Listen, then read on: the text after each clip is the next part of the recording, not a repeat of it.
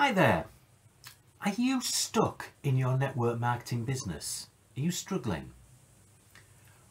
My name's Alan Bean, and in today's video I'm going to cover that with you and show you how you can change yourself to make yourself unstuck and being successful in your business. So join us after this brief intro.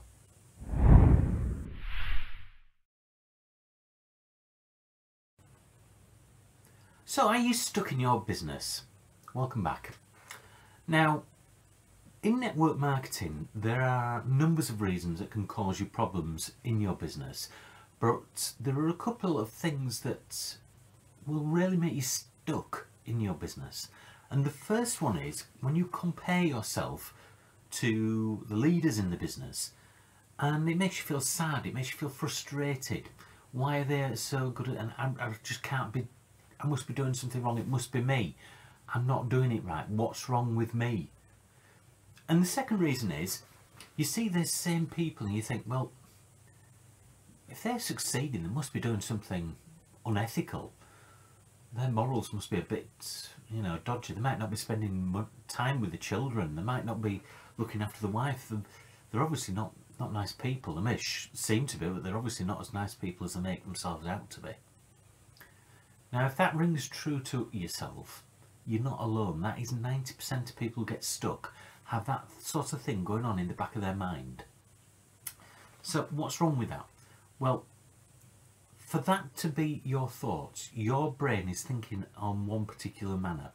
It's saying that having wealth and having the ethics can never be joined. They have to be separate. You're either wealthy or you're ethical, which means you're poor. And that's the battle that you've got going. But if you actually look into majority of the people who are leaders, you'll find that they've struggled in some manner. There's been something in their life that's been nasty. It could be that they've been made bankrupt twice. They've had foreclosure, as the Americans call it. They could be the fact that they've had their house repossessed. They've slept in cars. There's one person I know of who went for an interview and had a shower under a drain pipe.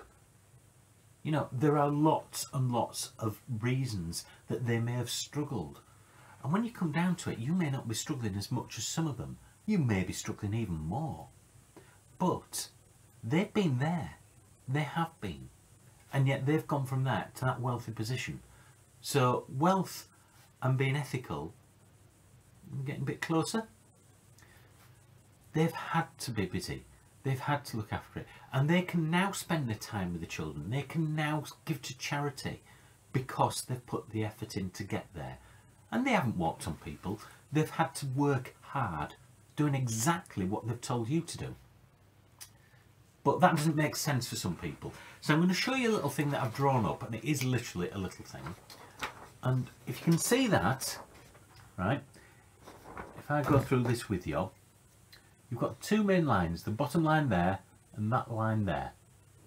Now, your mind, and this is a physiological fact, is designed to keep you in stasis, to keep you working at a certain level of quality, building yourself up, keeping yourself healthy, etc. That's what the brain is there for. That's what the body's immune system's there for. It's not to get you over energetic or under energetic, it's to keep you about the right level, i.e. that line going through the middle. But what happens in life is you'll have times where you're doing extremely well and times that you're doing extremely bad. Then you'll have better times and then slightly worse times, and it bounces up and down as life goes on. But the brain is designed to keep you within certain barriers, and it may push them slightly, but it doesn't move them far. The only way to actually get past that and start to rise up into the higher levels is change. I know that might appear backwards on your screen, but that says change. And that dotted line there isn't fixed. So how do you go about it? Well, you've got to change something you're doing, and that takes effort. That takes a lot of effort. The person who was having showers underneath a drain pipe, do you think he wanted to be there? No. He had to make a change. He had to do something about it. And he stuck with it and he got there. Now, I'm sure many of you will have seen the film Happiness with Will Smith in it, which is a true story about somebody who was on rock bottom with his kid, ended up sleeping in a toilet in a tube station and made it very, very successful at the end of the day, without treading on people, with just putting extra effort in than other people. How did he do it?